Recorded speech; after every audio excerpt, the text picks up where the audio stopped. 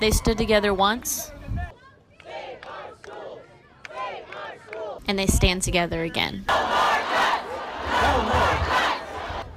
Bring the heat. Higher education all together is the new phrase that's going along at the rally, as all the universities in Louisiana have come together to stand for their education.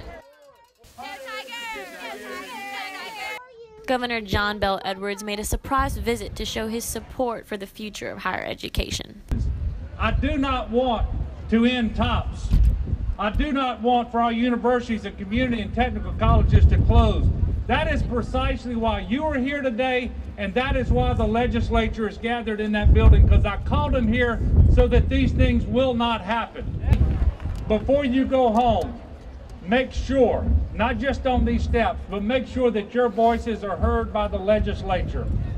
You have somebody in that building who represents you.